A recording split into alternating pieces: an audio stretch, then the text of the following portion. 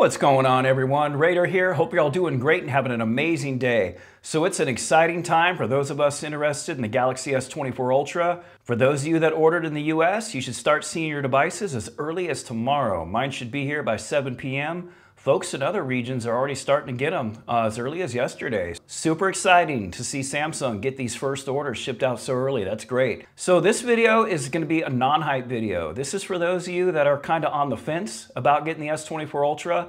And what we have here is 7 reasons why I think you might want to consider getting it. So let's go ahead and dive into it. The first one is an obvious one, like Captain Obvious. And this is the main reason why, even if I didn't have a YouTube channel, and I'm being very sincere, very genuine, if I did not have a YouTube channel, I would absolutely 110,000% upgrade my S23 Ultra regardless.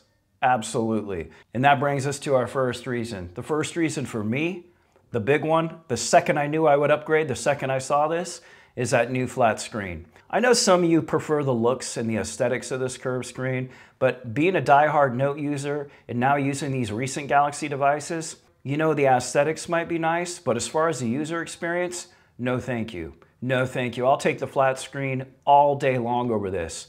Better S Pen support, much easier to scroll on the side of the device on either side, much easier to install screen protectors and actually have them stay on. And most of us that have tried out flat screens versus these curved ones kind of prefer the feel of them as well.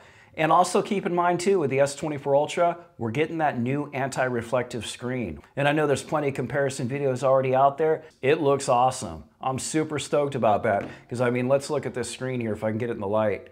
It is very reflective, as you can see. All right, the next reason that I have is because we're finally reaching the full maturity of this 200 megapixel main shooter. And since the introduction of that, now onto the S23 Ultra, the pictures are starting to get a little bit more natural looking, and I think we're gonna see a lot more of that with the S24 Ultra.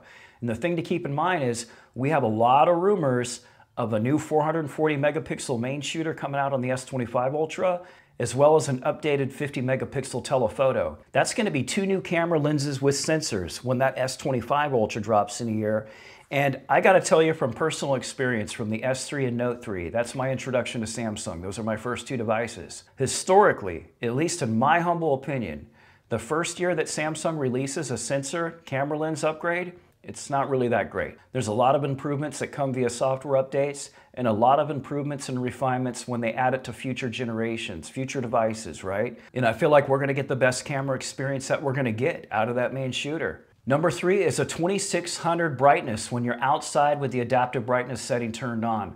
We're kind of finally reaching a point to where enough's enough. You know, 1750 nits here on the S23 Ultra, it's been serving me pretty well, though I will have to confess, being out here in the California sun, I always have my sunglasses on to protect my eyes, you know, that UV protection and stuff, we gotta have it out here. And it does get tough, even at max brightness, in direct sunlight with sunglasses on, to where I'm having to lift them up from time to time. So now with 2600 nits, we're finally getting here. And yeah, of course, that's not necessarily a reason to upgrade to the S24. I mean, you could wait and it's gonna go up from there. But I think that 2600 is really kind of like the maximum of what we really need outside. And keep in mind as well that upcoming display technology is not gonna be changing much in the mobile area. We have phosphorus OLED and micro LED really taking off in the TV space. PH OLED or the phosphorus OLED, that goes into manufacturing this year. We're gonna see it on TV panels as early as next year. Micro LED is already out on big giant displays. They've been showing prototypes and having those at conferences for the past couple years now. It's kind of old news. So now that technology is gonna be trickling down, but by the time it gets to mobile devices, you'll be probably ready to upgrade your S24 Ultra anyway. The next reason, best-in-class battery life. Like seriously, I'm gonna put a video up here on the screen from Tech Talk TV. He dropped this a couple days ago.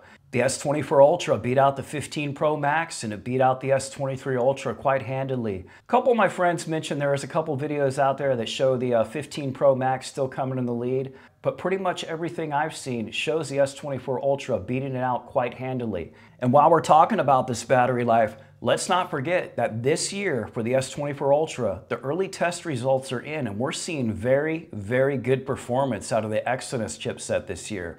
That SoC I know is a big concern for those of you in Europe, And this is like the first year where that chip is really testing well. It's right there with the Snapdragon. And keep in mind, this year with the Snapdragon chipset again, this SoC, we're getting TSMC again. You know, Taiwan Semiconductor Manufacturing Company, which is the best in the business for mobile chips. They make Apple chips. In the last couple years, they've been making chips for these Samsung flagships. And we're gonna see it again in the S24 Ultra, and the Exynos chip is right there with it. That's awesome.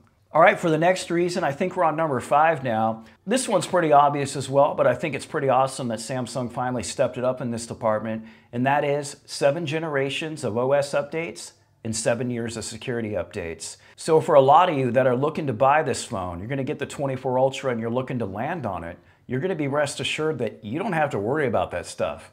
All right, the next reason, I think we're on to number 6. In this one, I don't think we should take lightly. We saw a little demo of it in the Galaxy Unpacked event, and that is, I have a real strong feeling, and I'm gonna find this one out early tomorrow. I'll be testing this one out fast, and that is we should have the best-in-class camera app experience.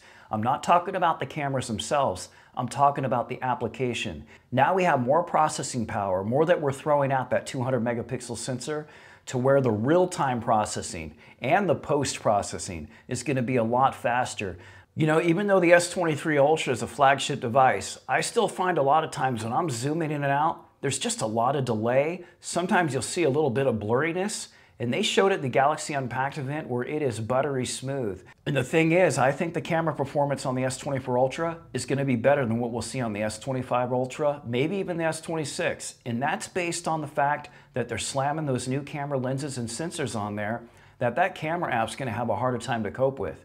You now have 440 megapixels, even if you bend it down, right? You lower it to a lower resolution, that's still real-time processing. While you have that viewfinder open of what it has to see, while you're zooming and moving the camera around.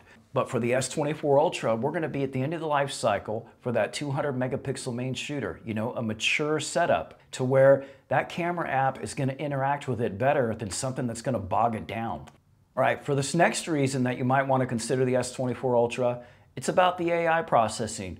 Now, I know you're seeing a lot of videos where you're seeing folks saying, you don't need to get the S24 Ultra. All the other devices will be getting the same AI stuff. There's no reason to upgrade. That's true with an asterisk.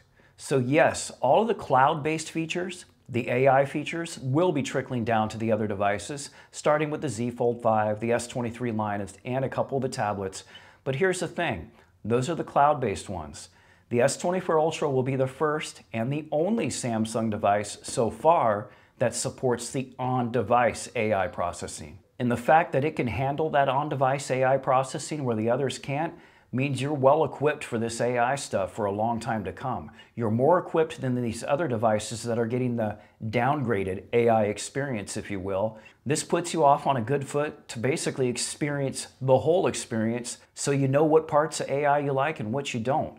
Personally, I'm kind of more excited for the on-device AI stuff. You know, the ability to slow down the video, whereas a lot of you might be more excited by the live translation and other things that are kind of a blend of what's on-device and on cloud. With these other devices like this S23 Ultra, you know, for that live translation, is some of it going to be crippled because the data models are local, but then the cloud processing happens.